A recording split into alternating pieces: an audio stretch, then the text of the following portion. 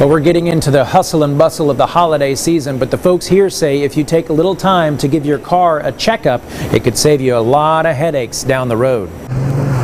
Are you ready for this? No, I hate winter driving, but that's why I come to get my car checked. Even if you're not ready, now is the time to make sure your car is.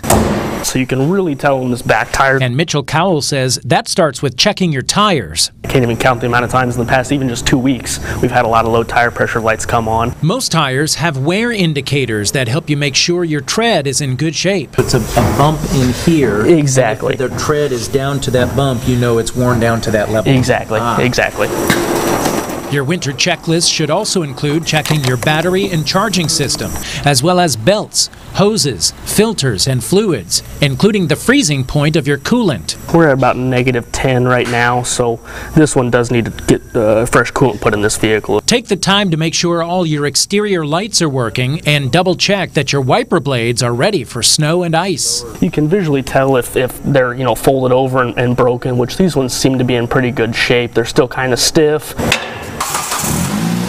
Barring any repairs or replacements, Cowell says you should be able to get all these things checked for about $40. He also says don't wait too long to schedule an appointment because most shops are struggling to get customers in within a week. Staff shorting is huge across the mechanics world right now, and even part inventory is getting hard to come by as well. We're going to be posting that full winterizing checklist attached to this story on our website, so you'll be able to check that out at fox59.com. In Greenwood, Zach Myers, Fox 59 News.